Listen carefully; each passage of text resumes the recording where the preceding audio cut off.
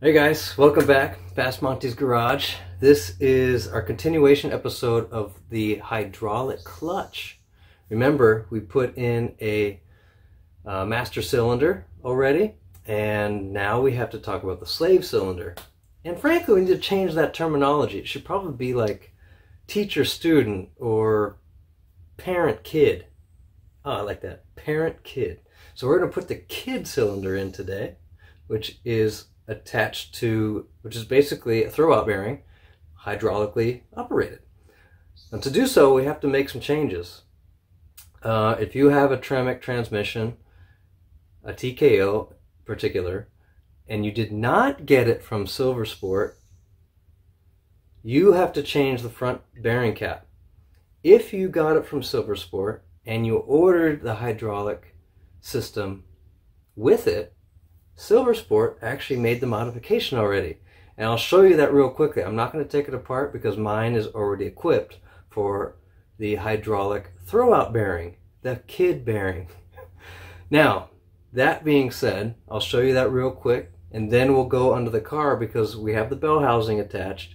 We need to measure our distance from the bell housing to the pressure plate. Be right back. All right, team.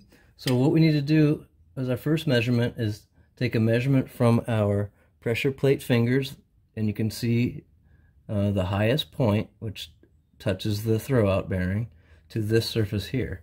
So I have a straight edge against my mating surface, and I can take a ruler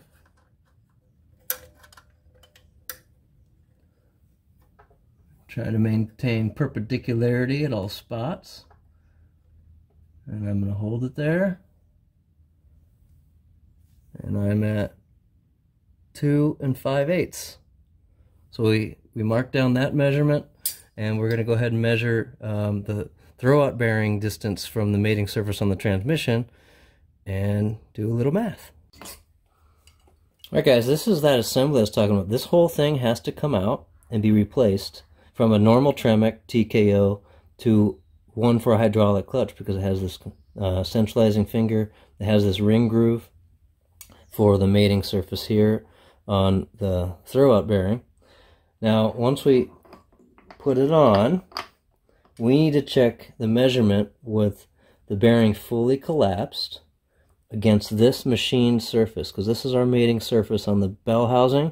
We need to measure from here to here with the bearing fully collapsed like that. So I'm going to take a straight edge, and it takes some force. So you hold it there, and you can take your ruler, and I'm at 2 3/8. So 2 3/8 is our measurement there, and we compare it to our measurement we took from the pressure plate, which was 2 5/8. That's 1/4 of an inch, and the spec is 1/8 to 3/8 of an inch. So we're within spec. We don't have to change anything. If we were out of spec, say we were too far, we didn't have enough room, you have to order a spacer. So call Silver Sport.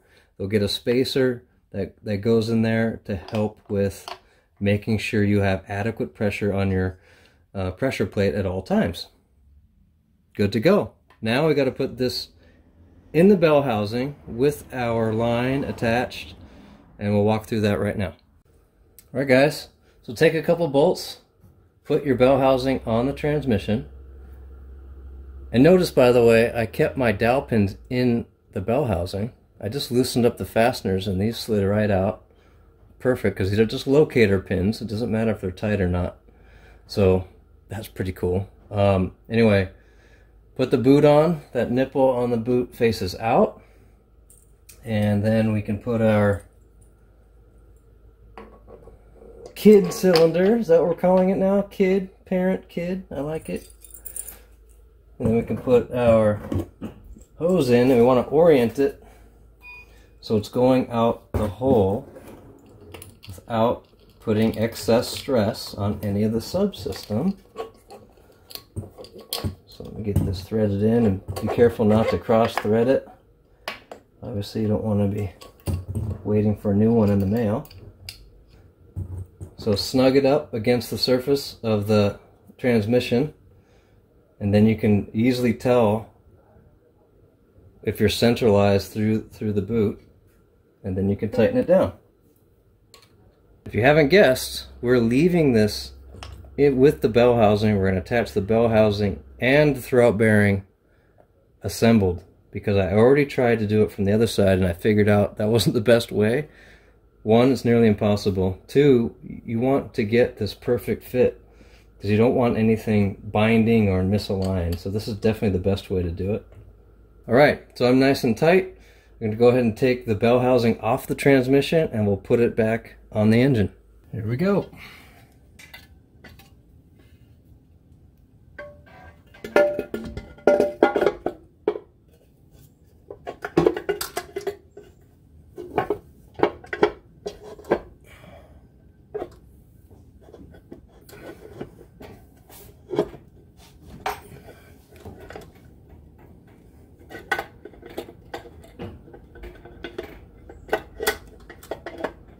So this is how you want it.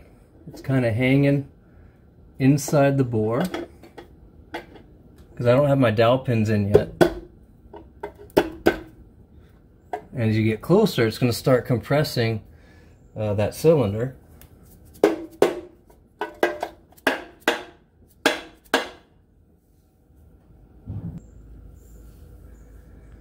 Okay, so this is what you want to see.